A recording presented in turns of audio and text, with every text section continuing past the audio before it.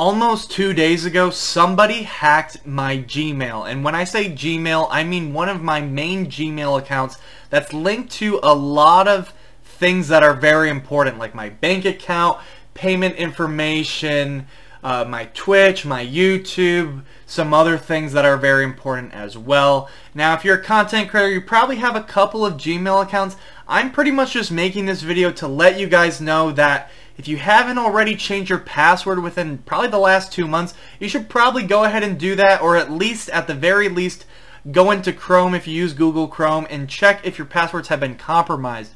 So I use a couple of Gmail accounts, and the one that's connected to my bank and some other things, the password was compromised. I don't know how long it's been compromised, but I remember changing it probably about 2-3 weeks ago, and then someone from Colorado, a different state, they hacked my Gmail, and not only that, but they logged into my bank, and it was so bad that my bank account got locked. I had to call the member services. I actually today got a new bank account, so I do have a little bit of money to use. I don't have my card yet.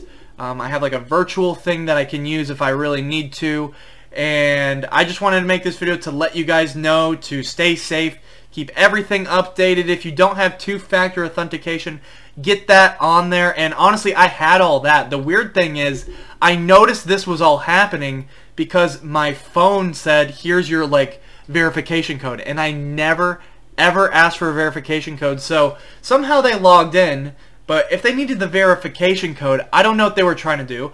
My AdSense wasn't touched. My bank was the only thing that was seriously compromised. Obviously, I needed a new bank account because they had my account numbers and everything that they needed to pretty much wire money or whatever they wanted to do. And I don't have that much money in there, but it is definitely not a good thing. And this was actually a little bit advanced because if you're logging into my bank account, typically, if it's from a new device, you're going to need my phone.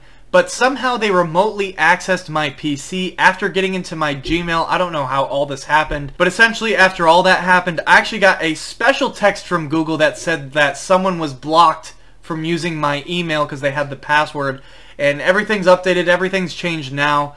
But just to let you guys know, it can pretty much happen to anyone, and I'm on the computer all the time. You know, I'm not someone to just never change my password. I'm changing it probably every couple months at least. It might be a little bit more frequent now, maybe every month, but I just wanted to make this video to keep you guys safe, and I'm okay now. I have to wait a couple of days till I can kind of switch everything over. I have to wait till I can log into my bank again to register that with a couple of services that I use for payments or receiving payments. So after all that's done, probably by the end of this week, we should be good to go. But anyways, guys, hopefully you enjoyed, and I'll see you guys in the next one.